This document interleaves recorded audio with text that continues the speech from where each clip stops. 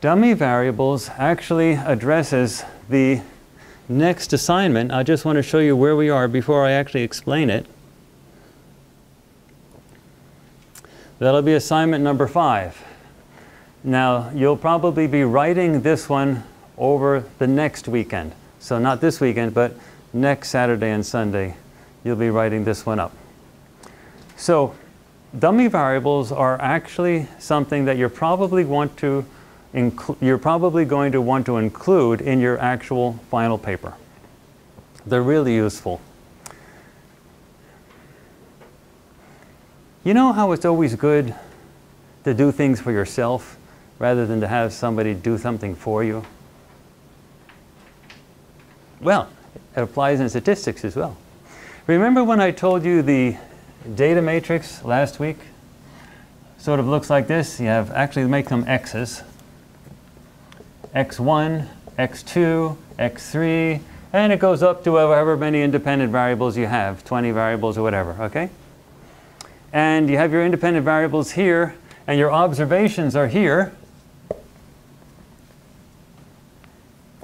And this is your first observation, second, third, fourth, and so let's say you get 600 people in that particular panel that you're using, okay? Well, your actual right-hand side, the data matrix, is actually got not just the columns of numbers for all of the people, so that this person, Joe, has this value for the first variable, and this value for the second variable, and this value for the third variable, and Susie has that value, that value, that value. So you have numbers here, and numbers here, here, correlating, you know, that are associated with these particular people, and it goes on for each person all the way down. But without your knowing about it, and this is true of SAS, SPSS, Stata, all of them, without your knowing about it and without even asking your permission, somebody came along and said, that person's going to need an intercept. I'm going to give them an intercept. And so they inserted a variable with the numbers 1 in it. And I'm going to make sure you see that these are numbers. It's the 5th person. And this is, it's a column of 1s. And they called this variable the intercept. Now, the reason is they use matrix algebra to actually solve these linear systems of equations. And they only calculate slopes.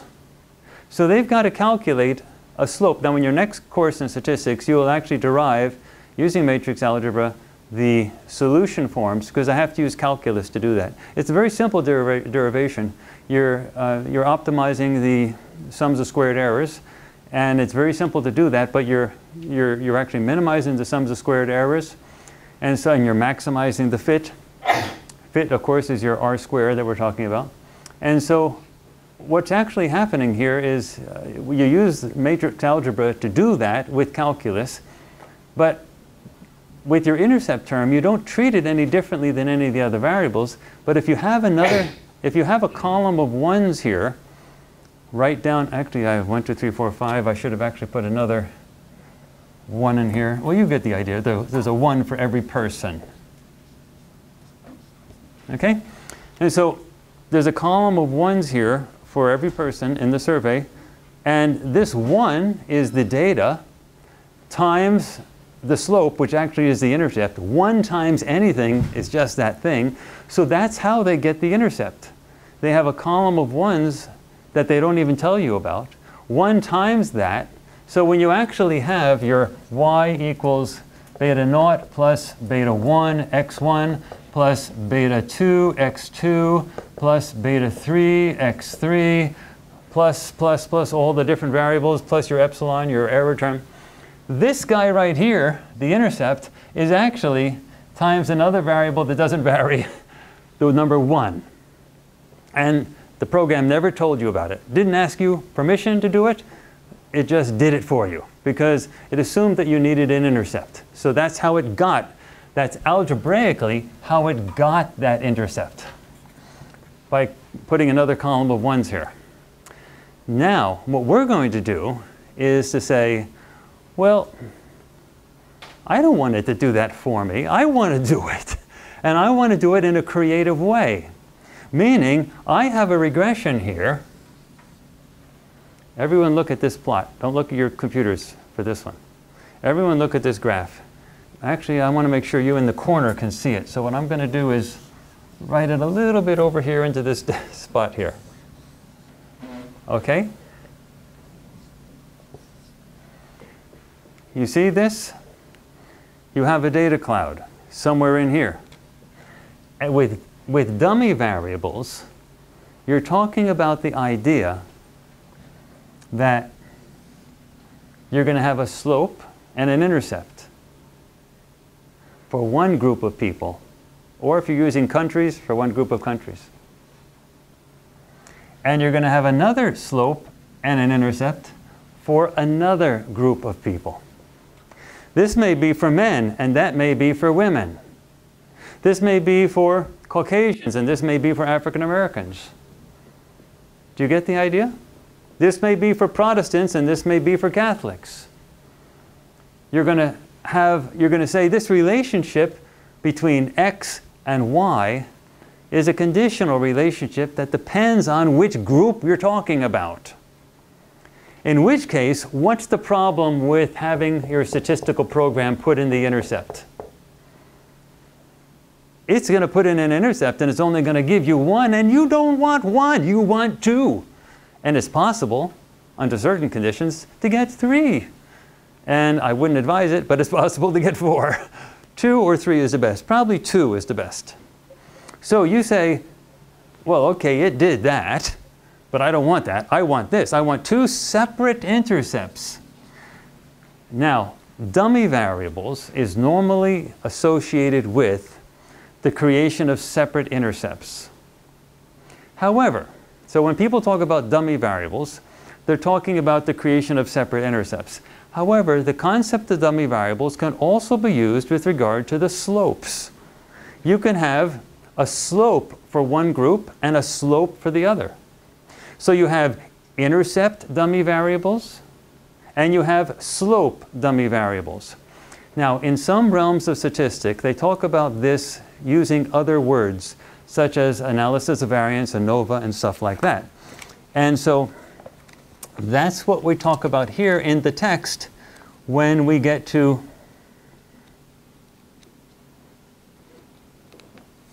chapter 12. So this is the only time in the course where I'm going to do this with the text. Put it aside. I'm not going to approach it the way they approach it. I'm going to approach it differently. So this entire concept of dummy variables, we're not going to use the ANOVA vocabulary for using it. We're going to use the dummy variable vocabulary for using it. In addition, we're going to calculate our dummy variables differently than they talk about it in the text. And it's also going to be differently than you're probably going to be exposed to it when you have your next course in statistics. So I want to make sure you're listening very carefully why I'm calculating them differently. In the old days, they had SPSS, and then the other programs came afterwards, SAS, Stata, stuff like that. But in the old SPSS days, they didn't have a way to stop the computer from doing that, from putting this column of 1s in. Is everyone here? They did not have a way to stop it. Meaning, the program was going to put that column of 1s in no matter what. Now, remember the issue with multicollinearity that I brought up? We haven't covered multicollinearity formally. We're going to do that later. But I brought it up in a very beginning way by saying that the variable education and income is a linear combination of the other variable called status in the data set. So if you put education, income, and status in the equation, the whole thing blows up. Remember I showed you that last time? Well, look at what's happening. If you have the computer program putting in a column of ones, you can't have your own dummy variables the way you might want to write them conceptually. You can't do the following. If I want two intercepts, and I'm going to say, in this case, male, female. Hey, there's supposed to be a gender gap in American politics. Men are supposed to more predominantly vote Republican than women, and women are supposed to vote more predominantly Democratic than men. So there's supposed to be a gender gap. So I'm going to go here. M, F. Now, how did the computer program come up with an intercept? It just put in a column of ones. Hey, I can do that too. I'll put in a column of ones. Now, just to make it easy, let's just go alternating. So the first person here is a Joe, and then a Susie, and then a Sam, and then a Betty, and it goes on like that, okay? Male, female, just to make it simple. Well, I'm going to do the same thing. Every time I have a man, I'm going to put a 1, and for the female variable, I'm going to put a 0. And every time I have a woman, I'm going to put a 0 for the male category and a 1 for the women. Hey, this is going great. Watch this. And this is for Sam, a 1 and a 0. And for Betty, a 0 and a 1. And it goes on all the way down here. And who's this going to be? This will be Mustafa. And he will be a 1, 0. Okay? Now watch. I got this original intercept by having a column of ones, and then in the linear algebra, it produced an equation that was actually this one column of ones times this thing called an intercept, which is actually a slope, but since it's just times 1, it just turns out to be an intercept, because 1 times anything is just the thing itself. So what am I going to have here? I'm going to have a new equation, y equals beta naught plus beta naught. Actually, I'm going to go beta m. Beta m plus beta f plus beta 1 x1 plus beta 2 x2 plus beta 3 x3, and so on. These are my slopes, but look what I have here. Now I have an intercept for men and an intercept for women. And I did it using the same trick of just putting in ones, but I put the ones in where I wanted instead of just everywhere. Isn't that cool? Because now this thing, this beta m, will be it'll be like a slope in the sense that it's going to be multiplied by the ones for this m category. And so this will appear only when there's a 1 in the m variable. So it's going to be an intercept that'll only happen for the men. And for a woman, it'll be a 0. So this thing will go away, because 0 times anything just goes away. And this one will be an actual intercept that will be added for the women, because they'll have a 1 for the b sub f, but it'll be 0 for the men, so it won't be added for the men. So this will be an intercept for the men and an intercept for the women. Perfect, I've done it. And I've created my own intercepts. And then you run it, and it doesn't work. It bonks out. Why does it bonk out? Because this one here that you didn't ask for, that R put in all by itself, it was taking care of you, assuming that it knew better, is actually a linear combination of these two. So if you add the beta for this intercept for men and the intercept for women, you come up with a column of ones. And that's exactly what this was. This is exactly what happened over here. You got a column of ones. And R is going to be able to say, come on, give me a break here. How am I supposed to know the difference between these two guys and this guy? There is no difference. So it's not going to work. So what you have to do is to tell R to not use one of these guys. One of them has to be different, has to be out of there. Now here, I'm going to tell you what I do differently, and I'm going to tell you what almost everybody else does. Actually, in economics, they do mostly what I do.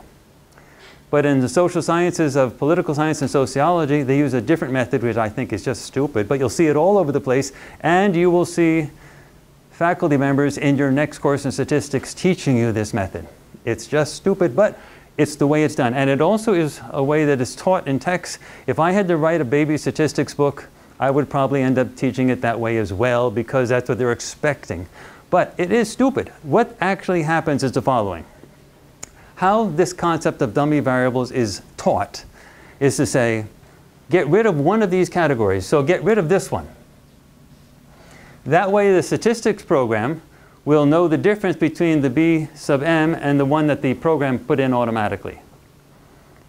But then you have to use a paper and a pencil to figure out what the woman was, and your t-tests don't actually test what you think they're testing. They're actually testing the difference between things. It gets complicated. Why did this approach happen? Because back in the 1970s with SPSS, it didn't give you an option for getting rid of this intercept that the program put in by itself without asking for your permission. It did it, and you were stuck with it no matter what. So methods came about for how to make dummy variables work, given the fact that this intercept wasn't going to go away. Folks, that is decades old. I mean, you can't even find manuals that reference that anymore. That is so old. That doesn't happen anymore. Now it's simple. If you want to put in your own dummy variables, simply stop the computer from putting in its automatic one. The idea of not stopping it isn't an issue anymore. It's been gone for 20 years. Yet they're still teaching that method of getting rid of one of these other categories in order to allow that one in. The better approach is to stop the computer from doing the automatic one, so you have just your own. And then the t-tests will be as you normally expect them. They're different from zero. And there's straightforward tests that you can go for the difference between these two. So I'm going to explain how to do that, but I wanted everybody to clearly understand before this lesson is over the approach that you are going to learn. I consider this the modern approach. If you take a course in econometrics in an economics program, you're probably going to get exactly what I'm going to teach you. But if you go into the social sciences, sociology, political science, anthropology, whatever, and you take an advanced stats course in graduate school, they're probably going to teach you the older method. Okay? If you get that older method, just do it, learn it, smile, be done with it. But understand it's the only reason it exists is because of SPSS back in the 1970s, before you were even born. Otherwise, it shouldn't even be there. Okay? Now, these are called, officially, they're technically called dummy variables, and it's statistically exactly the same as what they call ANOVA, which is covered in our book, but we don't want to go there. If you hear the terms ANOVA, you're probably working in a psychology department or sometimes a sociology department. If you're dealing with dummy variables, you're working in a political science department or economics department. We just don't use the ANOVA vocabulary. We use the dummy variable vocabulary, which is sort of standard. That's what they use with in the field of econometrics, which is applied regression.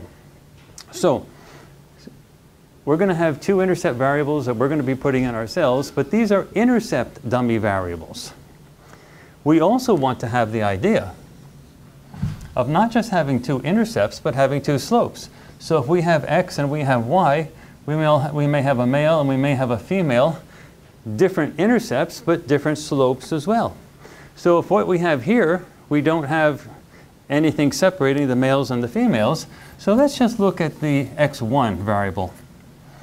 x1 variable is an interesting variable, but let's call that our x variable that we have here. We don't want just a single slope. We want a slope for men and a slope for women. How are we going to do that? So what we want to do now is to break this apart. And this is going to be very easy. We're going to have a plus beta 1 for men x1 men plus beta 1 for women, but an F for females, x1 females. We want a slope for women and we want a slope for men. Now, you're going to see a problem here.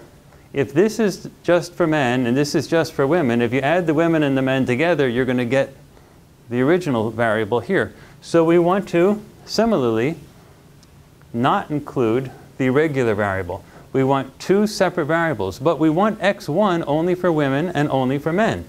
So let's get rid of these two other variables that we have here. And let's talk about how to break x1 up. So instead of their x1 variable just being whatever it may be, we're going to have x1 for men and x1 for women. And so what's going to happen here is every time, let's make this a nicer m here, okay? Every time you have a value here, I'm going to put numbers in here. 3, 4, 5, 2, 7, 6. How's that? So let's say these are our values for x1. And let's say this is partisan identification, or this is income, or this is a feeling thermometer for another candidate, or something like that. So these are the values, say. Well, we're going to break it up so that every time this value, say 3, is for a man, well, actually, here I'm going to have to move these up a little bit because I put them in the wrong spot here. So I will call this x1, and this will be x1 men, x1 females. Okay, and I'll put a 2 here. All right, so every time we have a situation where the value is for a man, see we have a man here. This guy here is called Joe. Joe is a man. See, he's got a 1 under the M column. So that means this intercept will work, but this one, which will be a 0 here, 0 times anything goes away, so this intercept simply won't happen, okay, because it'll be a 0 times this beta, and so it's just not going to happen. So he's only going to have the intercept for the men, and his x1 value is going to be a 2. Now what we want here is for that 2 to come over here, because he's got a value of x1 and he's a man. But this is important. For the value of x1 for women, we want that to be a 0. So just like we separated out 1s and 0s for the intercept term, depending on whether you're a man or a woman, for the male intercept term, you get a 1 if you're a man, a 0 otherwise. For the female intercept term, you get a 0 if you're a man, a 1 if you're a woman. Similarly, for the x1 and x1 male and x1 female values, you want the actual original data for x1 if you're a man, for x1 for men. But you want 0 otherwise. But now here, this is Susie, the second one. And Susie has a 0 for the male intercept, a 1 for the female intercept. She's got a 3 for her value of x1. So we want to change that for our x1 male value to be a 0. And you want to carry it over to have the 3 for where she is for x1 for the females. So you want the 3 to appear only for the x1 for the females, otherwise a 0. Just like you wanted the 2 for Joe to appear only for the x1 for men, 0 otherwise. Now let's call this is Tom, and this is Betty, and it goes on this way. So now for Tom, he's a man, male 1, female 0. His x1 value is 4, so we're going to have the 4 show up under the x1 for men, 0 otherwise. Now we have Betty over here, and she's a 0 for male, 1 for female. She's got a 5 for her x1 variable, so we want to make that a 0 for the x1 male value, but carry it over a 5 otherwise. So you see we're splitting up the x1 variable into the actual value or 0, depending on whether they're male or female. So we have 2 variables instead of 1 variable. A variable for x1 men and a variable for x1 women. Now, when this actually gets multiplied through, so you're multiplying these values times the actual slopes, and actually when you're doing this, you have your vector of betas here. So you have your various betas that you're multiplying here. This is the whole vector here of these things. And when you're multiplying these things, as matrix multiplication, this first row comes out, turn it on its side, and multiply here. Okay, then that's how you add it up, and that will be the value for predicted value for Joe. So when this value here gets multiplied, when it gets multiplied by the appropriate beta, this 0 will be 0 times whatever it is, and it'll go away. But when this value gets multiplied by the appropriate beta, it'll be 2 times that value, and it will stay. So for Joe, this will work, but this will go away. But when we have, for Betty, I'm sorry, it's Susie who's next. For Susie, when you multiply it out, the zeros will make this go away, but that one will work. Does it make sense? Okay, so we're just separating them out, the variables, based on ones or zeros. And how are we going to do that? Well, look, algebraically, it's really easy. We already have a column of ones and zeros for our men and women.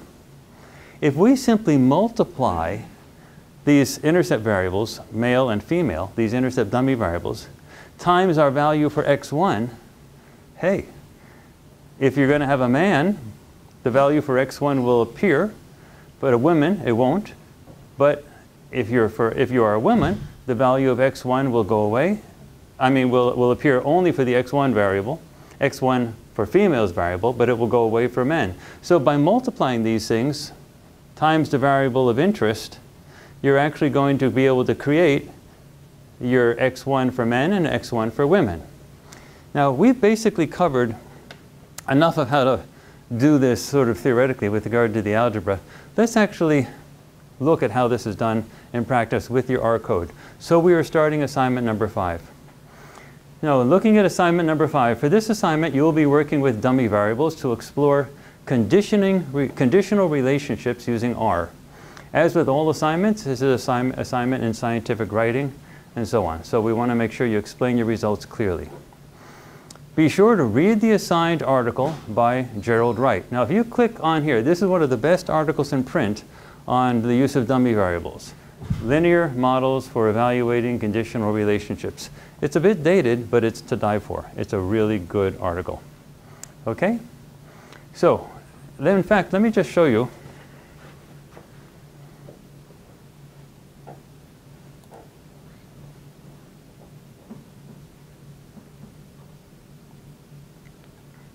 This article here, this will supplement, this is like reserved reading in the library.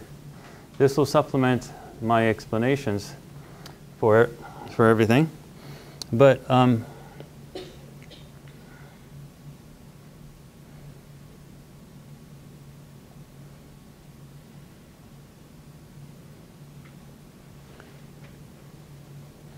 here's an example where he's using mostly region and so on, but here's an example where you have two sets of data, but we have different intercept dummy variables, but the slopes are the same. So in this case, the slopes wouldn't be different, and you wouldn't need slope dummy variables. You would just need the intercept dummy variables.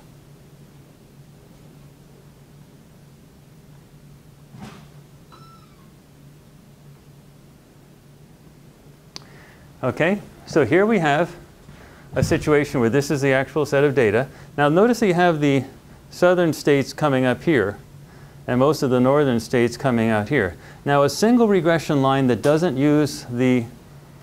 not use dummy variables will just try to make the best it can out of a bad situation. But clearly you should see that the southern state should be having a line here and the northern state should be having a line here. What if you use only intercept dummy variables? Meaning you don't have these extra slope dummy variables working. Well, then you're forcing the slope to be the same. So it will give you two different intercepts, but look, clearly the line should be going up. It's got the same, you didn't separate it out with slope dummy variables, so this line couldn't tilt in a different direction. So they're parallel lines, but with different intercepts. This is a good situation. Here you allow both intercept and slope dummy variables. It's not just two intercepts. You get two separate intercepts here, but you also have two separate slopes. So you have essentially two lines going through the data. Does everyone get that? That's good. That's the very best way. Two lines going through the data.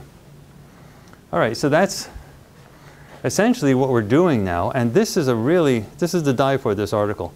So let me see, they have,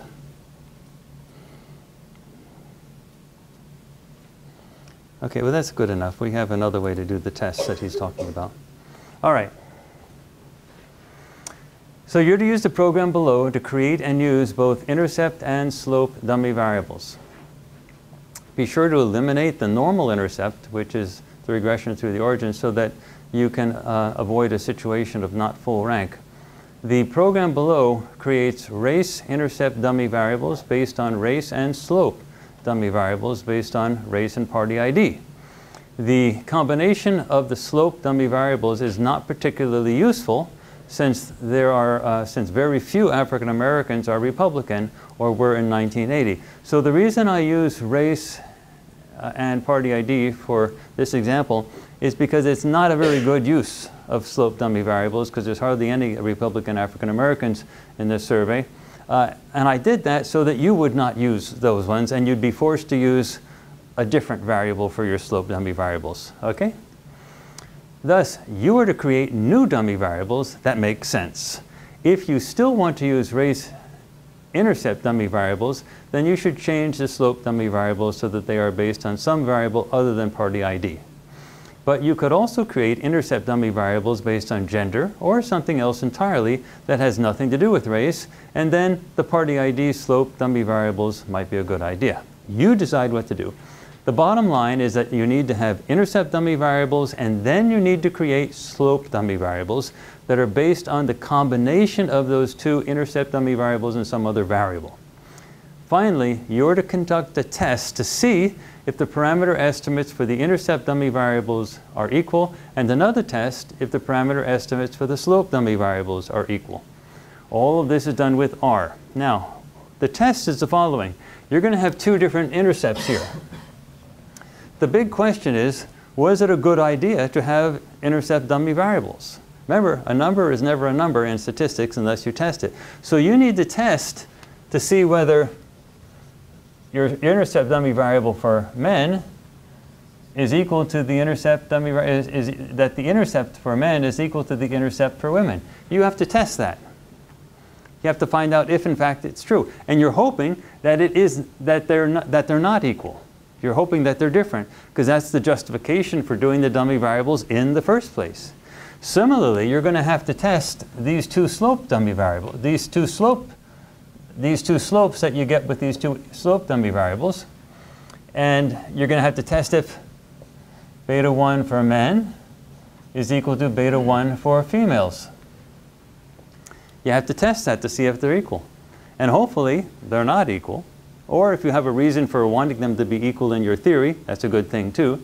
So you're going to have to test to see whether these two are equal or whether that one's equal to that one.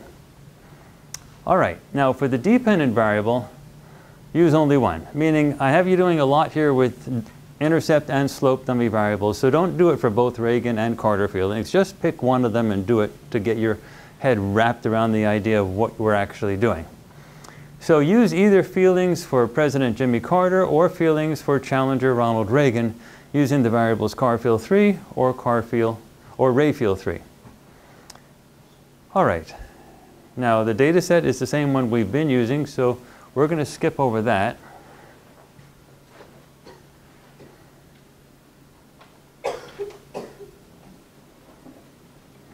And now let's talk about the R code. Okay, here's some R code that will get you started. The rest is up to you. So I'm giving you two ways to create dummy variables with R. The first may be more intuitive, and I also have the SAS program below that gives you some additional ideas, but we're using R, of course. And there's a test in the R code for coefficient equality, which is this thing and that thing. Now I'll explain it a bit, But some of you are going to want to have a little bit more meat on those bones. So these 3 links give different ways to approach it, but it gives you a bit of the theory for the use of the test for these 2 things. But it's a pretty common thing. You have any 2 things you're trying to test. You have the 2 numbers, and you're trying to test whether they're different. It's pretty much standard based on what we've been doing all throughout. Okay? All right, now let's actually go down and start looking at the actual code. This is the first, easiest, and preferred method for creating the actual creation of the dummy variables. First, we actually get our data. This is the same as we've always done.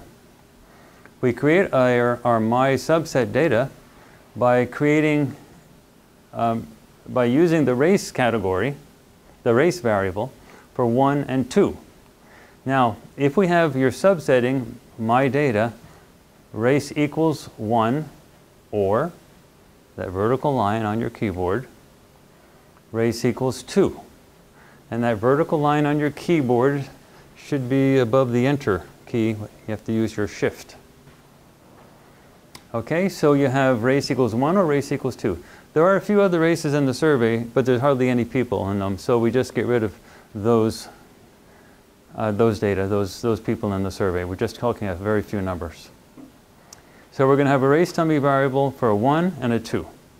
That means Caucasian and African American. Now the method below creates something called a factor, and then converts the factor into a real number by adding a 0 to it. Now your book on R for Dummies has probably the absolute best description that I've ever seen for what factors are.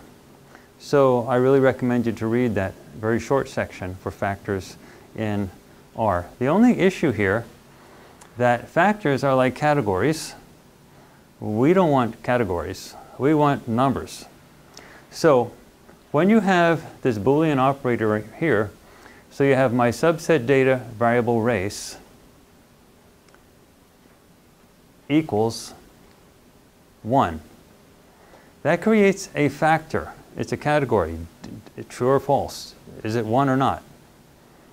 Okay? We don't want that.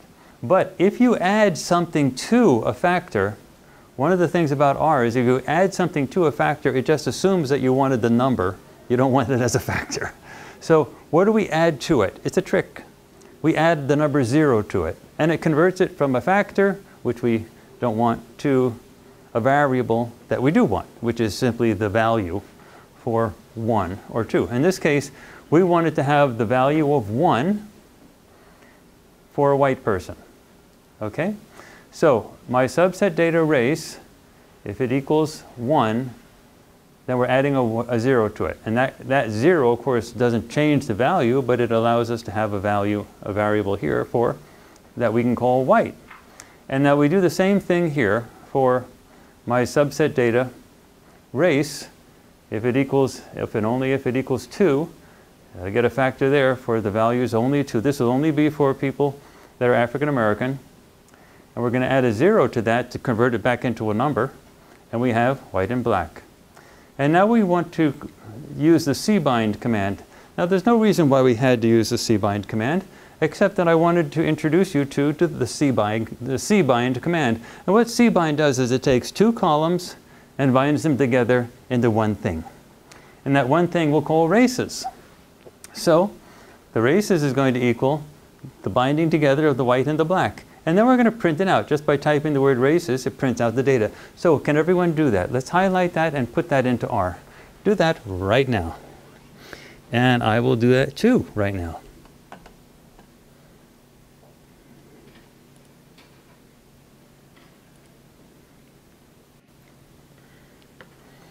All right, there we go. And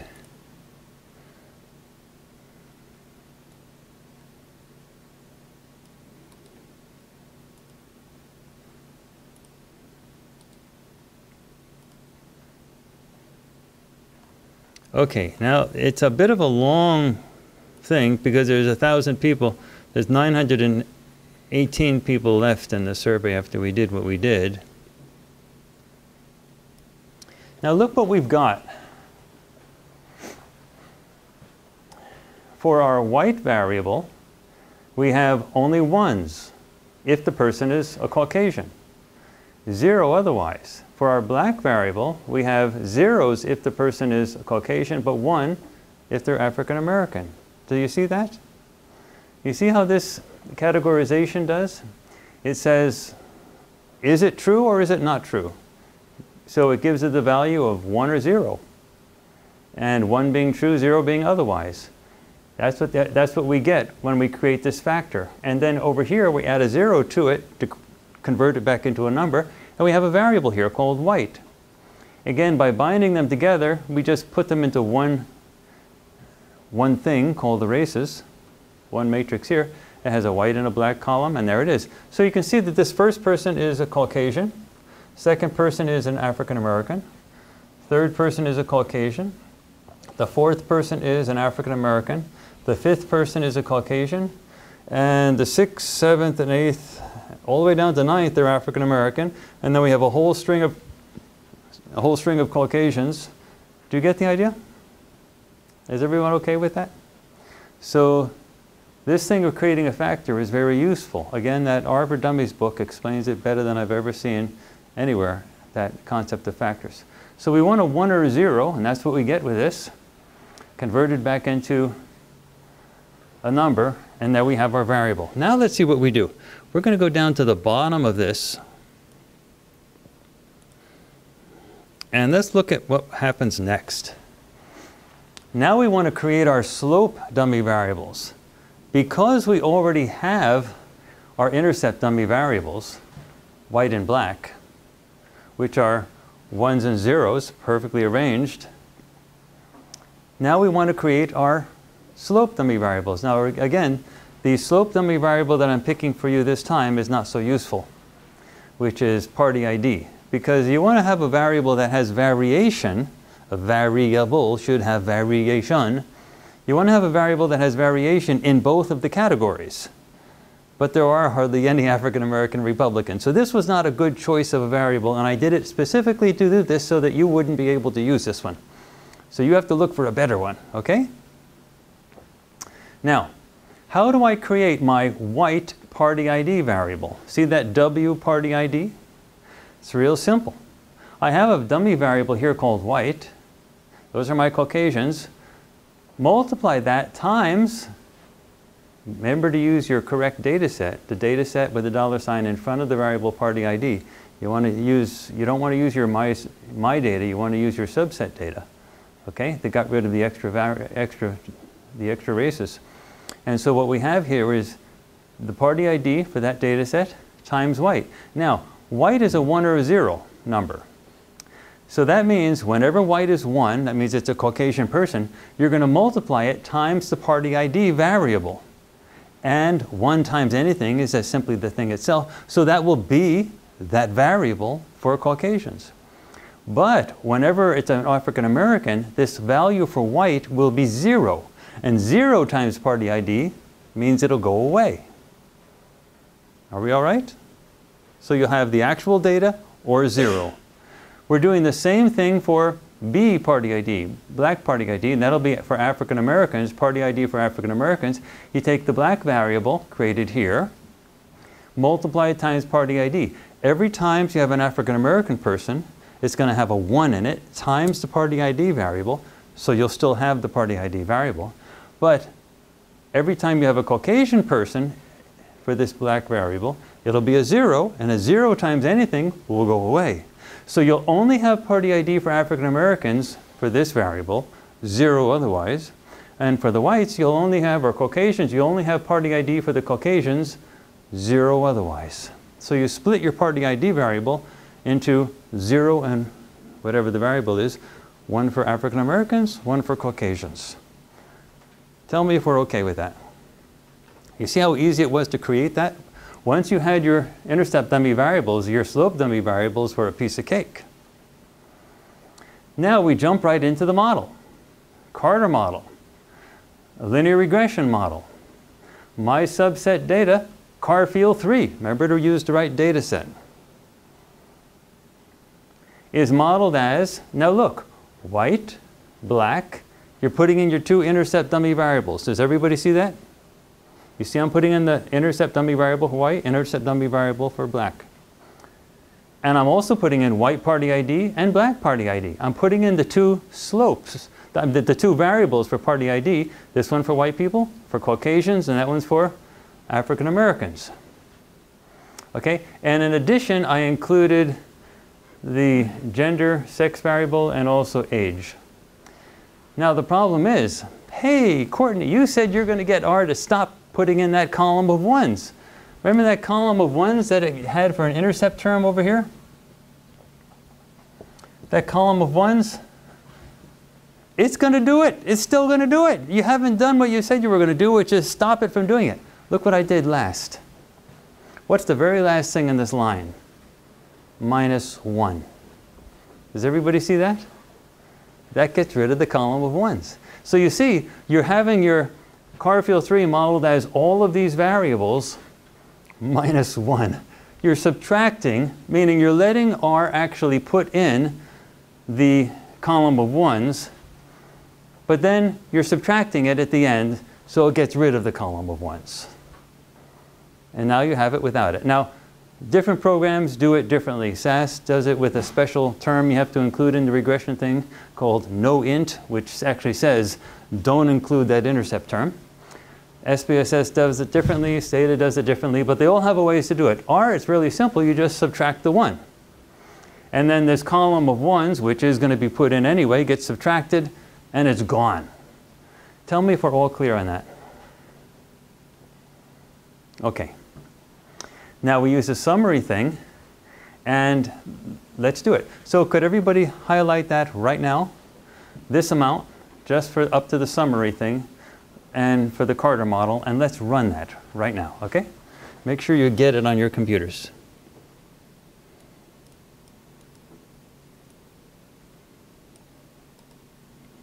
Copy that, and let's paste it. All right, so let's take a look at what we have here. We have, actually let me make it a little bit bigger here so we can get it all in. Good. We have the statement of our regression.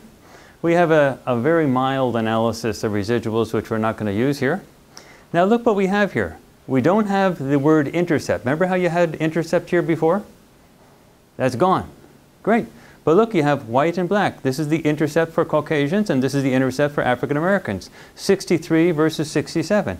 And now we're going to be interested to know, is the 63 different from 67, or are they equal? We want to do a test to see if they're different. But does everyone see we have two intercept terms?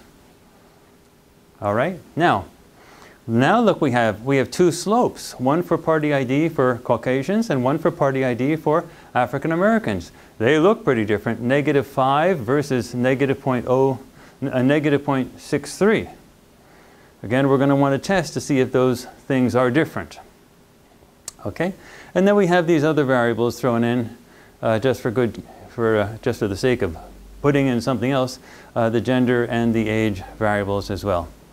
Now, there is one problem. This occurs both in SAS and SPSS and other programs as well. It's not just confined to R. When you construct your dummy variables like this, the R square is not correctly calculated. So the R square is like enormous, and this is like 0.85. It jumped from like 0.14 up to like 0.85. It's a huge increase. So that's actually not correctly calculated. So this is the same, you'll get the same issue with other programs as well, including SAS. If you do the no-int term and you have it done without it, they don't correctly calculate the R square. So we're going to do that ourselves. We're going to calculate the R square correctly. But let's go back here and look at what we have here. It's going to be this area right here, which is right underneath our model. Note, R does not calculate, and again, this is not an R problem. This is just, it's based on the way the algebra, the linear algebra is done to actually multiply everything through and get the actual numbers. The R square doesn't come out right when you use these dummy variables. So let's actually do it right.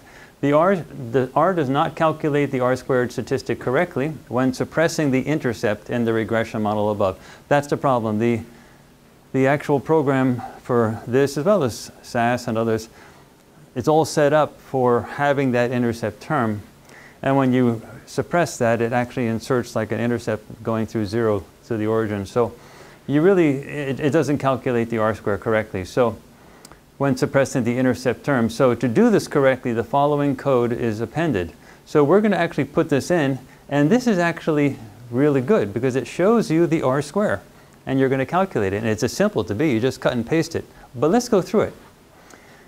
We need our SSE, or I call it the RSS, the residual sums of squares. Okay? And that's simply going to be, the word residuals is an R thing. That's an R statement. And it's residuals for the Carter model.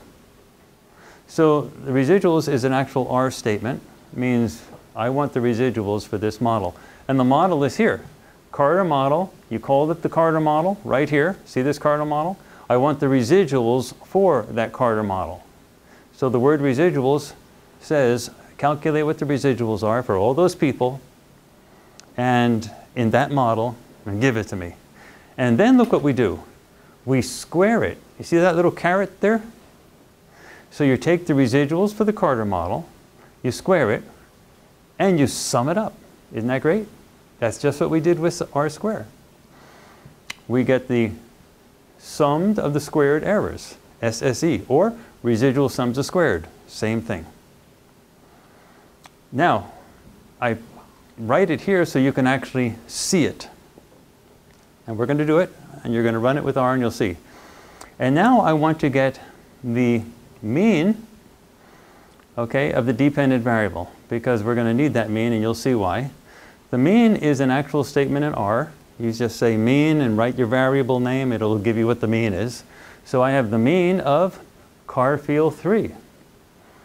Okay, and the idea of removing, RM is remove, the NA, which is for those people who are not, there are people who don't have a car field 3 variable value. They just said, I don't know, my feelings for Carter beats me. I don't have any feelings for Carter. So they left that blank. So this gets rid of those people. Not available, remove, true. Okay, get rid of those people. So for the people who did answer for the car field 3 variable, what is the mean for those people? And I call this mean.deep for dependent.var. I'll remember that. You could have called it Joe or Susie or anything, but if I write mean dependent variable, I'll remember what that is. And then I just type it out here so I can see what it looks like. Now let's get our total sums of squares, that TSS. Those are the only two things we need for the R square, the RSS and the TSS. So the total sums of squares for the dependent variable, it's basically the same type of thing we did before here. We have the total sums of squares is around the mean. It's not around the predicted value for the Carter model. It's around the mean of the variable. So we have car field 3 minus its mean, the one that we just calculated. Car field 3, remember to use the right data set right before car field 3. So car field 3 minus its mean, parentheses, square it, and sum it up. The total sums of squares. The variable minus its mean, squared, add it up. Total sums of squares. Now we're ready to get the actual R square. And I wrote it as R dot square. I will remember that, R square. And that's simply 1 minus the residual sums of squares, the RSS thing that we calculated here, divided by the TSS. And then I print it out, and we've got it. And that's corrected, that's calculated correctly. So let's actually find out what the actual R-square is.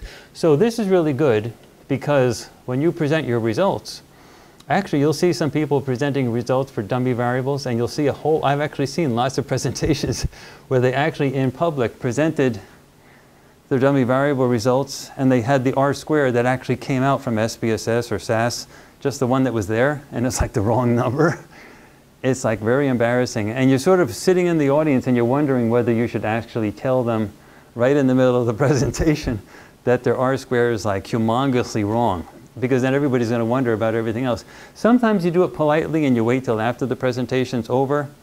Sometimes you say, might as well just ask them and tell them it was not done right. Because watch what happens. Remember that big R-square? Well, let's calculate this correctly, everybody. Let's highlight all of that stuff from the residual sums of squares down to the R-square value. Do that right now on your computer. Copy it. Now look at what the R-square was. Everyone see what the R-square that R actually calculated was? It was 0.8529. What was the real value of R-square that it should have actually printed? 0.21. It's a big difference. So you can see how embarrassing it is when somebody gives a presentation and they have this huge R-square and they're beaming and a big smile from ear to ear, and you're looking at them and you say, when do I tell them the news? The R-square was actually 0.21. It's actually not a bad R-square. The dummy variables actually do increase the R-square nicely because you're allowing the fit line, the predicted line, to go in two different directions. That's really great. The R-square is going to go up, but it doesn't go up to 0.85. It's a 0.218. That's what the actual R-square is. All right, does everyone get it? Are we okay? So, it's not a bad thing. Puts a little sophistication in your work. So when you use dummy variables, slope and intercept dummy variables, you actually have the code for correctly calculating the R-square. Why is this going to be valuable to you? You're going to go to graduate school. A lot of your professors are not going to know how to calculate they'll not know that the R-square coming out of the program is incorrectly calculated and you're doing it for them. Remember this type of stuff. It'll benefit you later, not just in your own work, but other professors will value your ability to sort of sort all this out. So this is, the reason I'm making such a big deal of it is it's an underexplained phenomenon of using dummy variables with the available software. And it's not just R, it's also SAS, SPSS, and others. So a lot of people don't understand that that actually happens. But you do. All right, now, let's go here, which tests for the equality of the two means. The one way to test for the equality of the two regression parameters is with an F-test using the so-called Wald procedure. Now it's done here. Let's actually do this. Now this one is a little bit more involved than the simple of the R-square. Calculating, now I want to say something here. This is the one advantage, pretty much the only advantage in the whole course for using SAS as compared with R. I'm going to show you what we do to calculate the test for these two variables. But first, I'm going to show you how we do it in SAS. Now, I'm not going to explain all the SAS code. I'm just going to show you what SAS does to calculate the test between these, and this is what we're going to have to redo. Let's go down here to the code in SAS. Now, I'm not going to explain the whole thing in SAS. I'm just going to say procreg in SAS is the procedure for regression. That's the same as the LM procedure for R. Here's the model. That's the same as the model procedure that is modeled as. That's the same as that in R. Here's the two tests. Test white equals black, done. Test white party ID equals black party ID, done. Prints the nice test and you're done. That is easy. Okay? So we're going to redo that, but R doesn't have a built-in way to do that like SAS does. So, but it's still easy to do, but it's not as easy as SAS. Okay? Now, wait a few months, somebody will write it into R and it'll be okay. But until that happens, we have to do it manually. All right, so let's do that.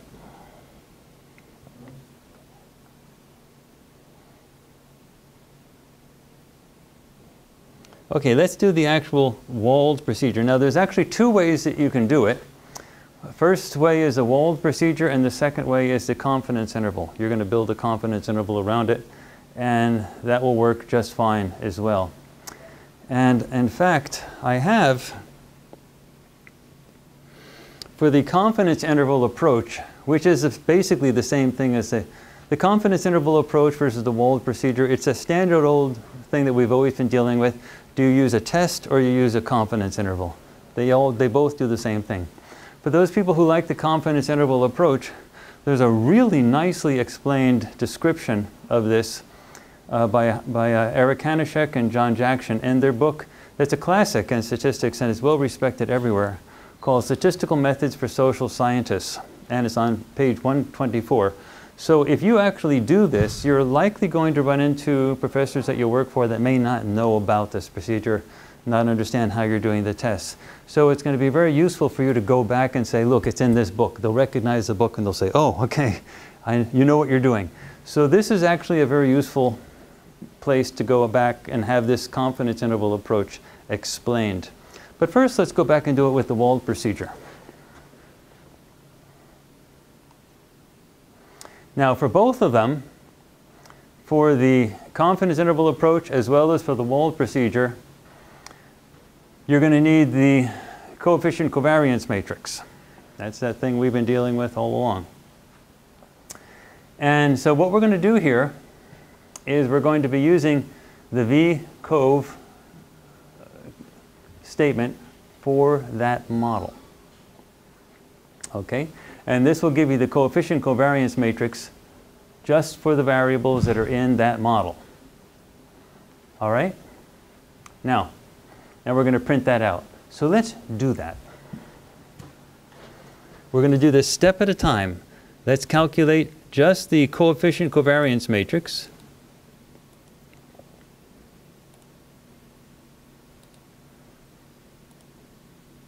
There we go. Okay, now these are not standardized variables, remember?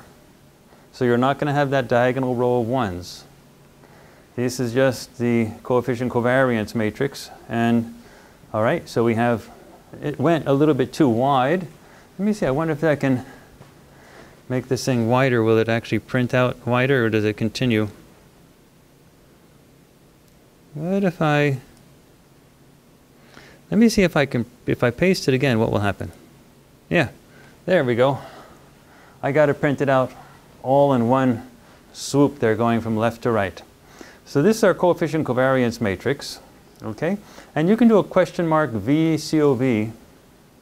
It's specially designed to work with these regression models, okay?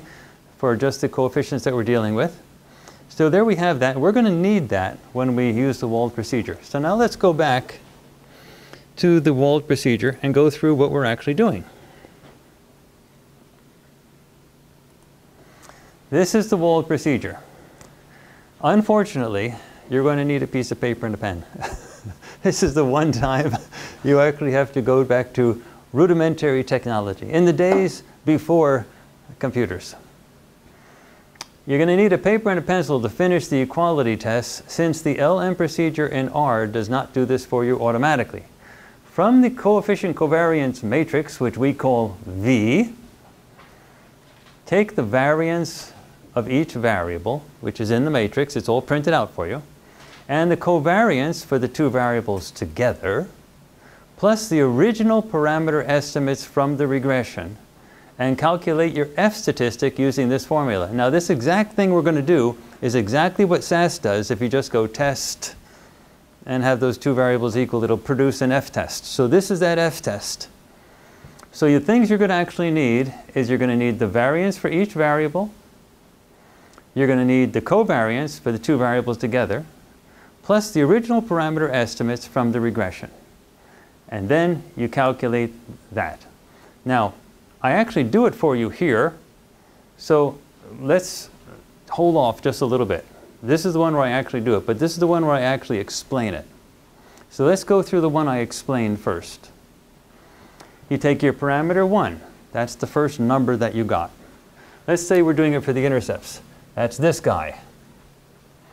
Okay?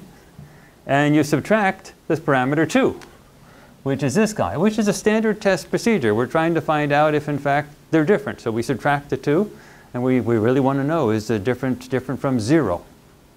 Okay? If this is equal to 0, then they're the same. If they're not equal to 0, they're different if you subtract the 2. So we're subtracting parameter 1 from parameter 2. And how do you do that? You divide it by its standard error, the joint standard error for the two things, right? Any test is the same. You take the number you want, divide it by a standard error, and you look at 1.96. Is it bigger or smaller? So what we're dealing is we subtract parameter 1 from parameter 2. Now the standard error is actually gotten from this thing. You take the square root of, remember we're getting the standard error, so you're going to have to take the square root. It's not the variance, it's the square root, standard error. The square root of the variance of the first parameter plus the variance of the second parameter minus 2 times the covariance of both parameters. Now,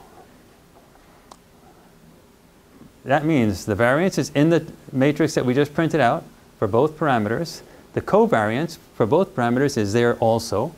We need to stick those in here. And that is here, we're going to call P1 is parameter 1, and P2 is our parameter 2. So you're going to have the variance P1, variance P2, and everything else. So what we're actually going to do is have P1 and P2 come from your regression. The var P1 and var P2 and the covariance P1, P2 come from your coefficient covariance matrix. And you also get the var P1 and the var P2 by squaring the standard errors for P1 and P2. So that's another way you can get these things, the variance of P1 and variance of P2. You can either get them from the coefficient covariance matrix right above, or you can go back to the original standard errors for P1 and P2 from your regression and simply square them. That's the other way to do it. Okay. Note that the big difference between the F-statistic and the T-statistic is with the F you are squaring everything, including the difference between the two parameter values. Actually, that's the relationship between a T-statistic and an F-statistic. You'll get that better explained in your next course in statistics. But an F-statistic is simply the square of a T-statistic. And that's sort of shown here. Okay, now we're actually going to get the F-statistic and use it from R. So let's actually do that. So in R, what you're going to actually have to do is take your P1. You're actually going to have to assign things for these things right here. So what I'm going to do for you is the following. And I want everybody to do this with me. Okay?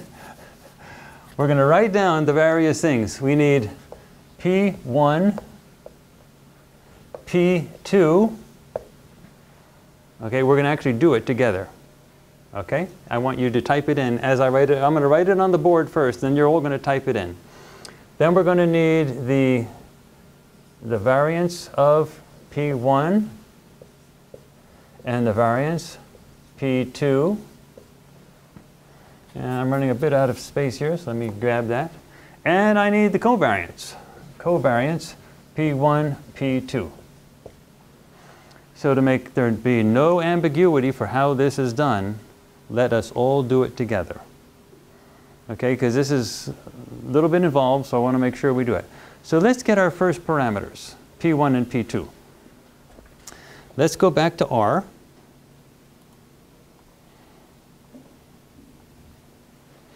Now let's do it for the intercept terms. It's pretty simple, okay? So we have a 63 and a 67. Let's go 2 decimal points. 63.83. For African Americans, it's 67.1, and I round it up 1.5. Okay, so those are the 2 parameters that I need. Well, let's get the variance. Now we can do the variance 2 ways. The variance for P1, I could either take this and square it, but then I've got to square it. I've got to get a calculator or use R to square it. Or I could have taken this 6 and squared it. But it's easier just to simply go to the coefficient covariance matrix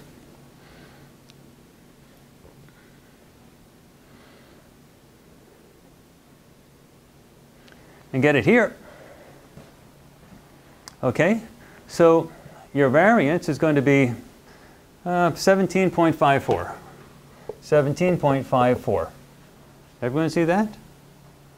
And let's get this 46 point, actually let's round it up, that'll be 46.6. 46.6. Does everyone see where this is coming from? This is the variance for white, variance for black, 46.6. Now let's get the covariance. The covariance will be, let's take it from right here, okay? So we can take it from this 13 or that 13 because it's the same thing, because there's you know, it's everything above the diagonal is the same as below the diagonal. But I'll take it from here. The covariance between white and black will be the 13.51. Are we all right with that? Now, everybody, could you just do this for me? I want you to make sure you all know it. We have a few minutes. Can you type these all in the bottom of your R code? Literally, you can do it in RStudio.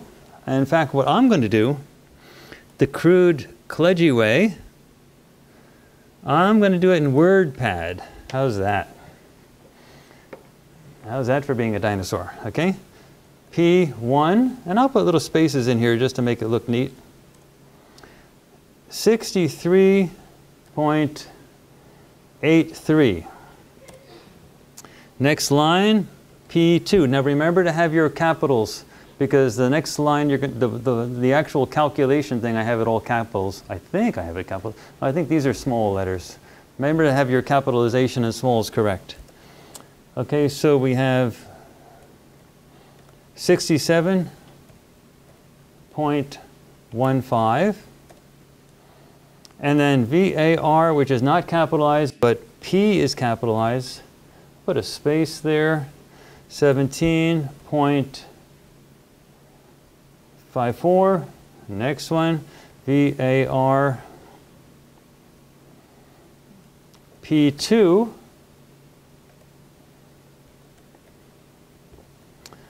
46.6. And then the covariance for P, capital P again for P1, P2. I'll put a space there and make it neat. And I'll have 13.51. And people should check me. I can type and make mistakes just as easily as an exponent. I forgot, see the variance, I made a mistake. I forgot to put the less than and the dash sign after that. Let's check me again. Yeah, it looks sort of okay for government work. What do you think? Everybody else have it? All right. Now let's just copy these things in to R. Actually, let's do the following. Let's copy the next line as well, so that we don't have to do it separately. The next line is the actual, there we go. This is the actual formula which gives us our F-test. This is the actual F-statistics. And notice that all of these things are things that we just typed in up here. So they're going to flow right into those spots. Bang, it'll work. So the reason for using in back of an envelope or piece of paper is because you need to go from here to here, and that's not automatically done for you with R. It's these lines that you have to write. If you write them this way, this line will be automatic, it's a cut and paste. But these ones you actually have to write out, because you have to actually put these numbers in those spots in order to figure it out. So let's calculate what it is now. What is that F statistic? And put that into R. There we go, everybody. And now let's calculate, now let's just print it out. I unfortunately, I didn't type the letter F here, so it calculated what it was, but it didn't print it. So I just typed out the letter F. That's our F statistic. 0.2969. Okay? Now, let's go back here. The last, as Johnny Bravo would say, this is the coup de grace moment. We now have our F statistic, and all we have to do is to put in for the F statistic the degrees of freedom, and put in the F statistic, and we're ready to go. Now, if you have the F statistic, you need the degrees of freedom, and there are two types. The F statistic is different from the T statistic. The F statistic is based on a ratio, actually, so it has two types of degrees of freedom. And so we're going to call them degrees of freedom 1 and degrees of freedom 2. The T statistic only had 1 degree of freedom, but F has 2. Here, degrees of freedom 1 is just the number 1, and it's the number of tests involved, and there's just one test involved. Degrees of freedom 2 is n minus k, where n is the number of observations in the regression. And k is the number of slope and intercept parameters that you're estimating in the model. Okay, so let's actually do this. We have the F test here. We're going to actually, there's two ways we can do it. Don't go away yet, we got another minute.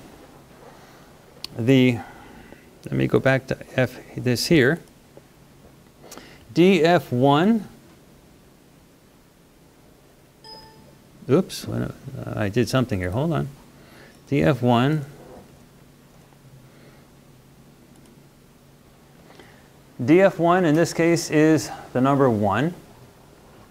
So I'm just going to put that in. 1, enter. And then dF2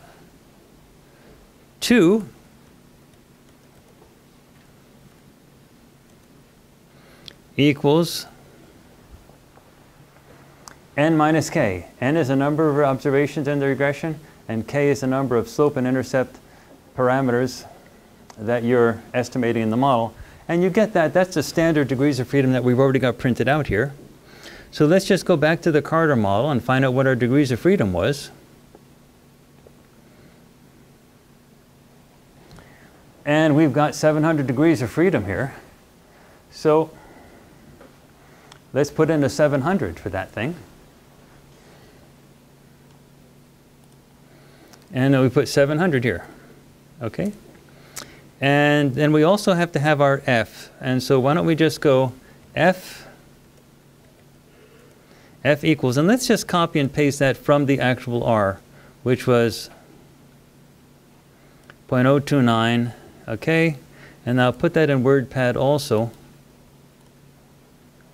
Okay, so now what we need is the last thing, which is the actual statement here, which is the F statistic.